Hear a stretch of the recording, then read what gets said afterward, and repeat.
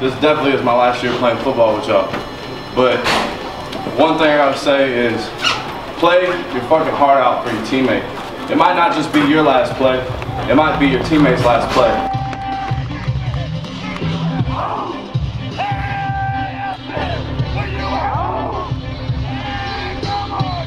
And that little bit that you could have worked harder on could have saved him or anything. So go out and play for your brother and take this night. Take it tonight.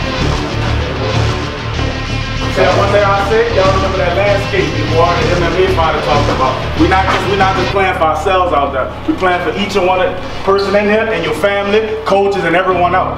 So when you out there, remember who you playing for. Yeah. Don't be selfish. Yeah. We're playing for the people that came before us, dog. That's great. Be legendary. Be legendary. They stick together through adversity, dog. For real. Like you said, if we all together, no one will fail. No one will fall. Be a family, man. Be great. Be legendary, dog. Lay out there. Hold up! McNeese got the game sold up! Sold up! Hold up!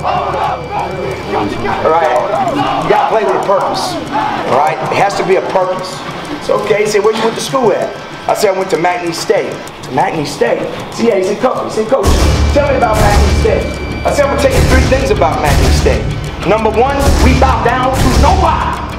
That's number 1.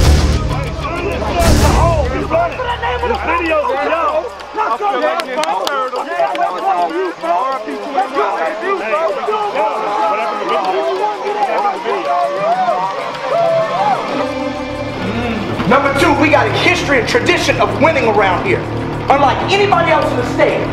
Unlike anybody else. We've been doing this crap for a long time. The 3rd thing is, which is not lip service, we are family at McNeese. It goes back to a long time ago and to present day. We are family. The epitome of family. You know, when you think about it like this, we got some freshmen going to play their first game tonight. They're going to step on the field for the first time. We have some transfers. For the first time, they're going to step on that field and play tonight. We have some 4-year seniors. We have some 5-year seniors who's going through some things. They got them a conference championship. They know all what it's about family. Okay? They had some legendary players playing that hole. I mean, some great football players, y'all. Guys that played in the NFL. But you know what? All of them envy you right now. They wish they could go back in time and go on that field and hear that cannon shot one more freaking time. They wish they could hear Jolie Ball playing after a touchdown and see the fans rocking back and forth. Because it's a part of them. It's a part of them. That's what family's about. There's one player I wish I could see play one more time. He's right up there. Right up there over the top of that door. I've been talking about 4 things all week.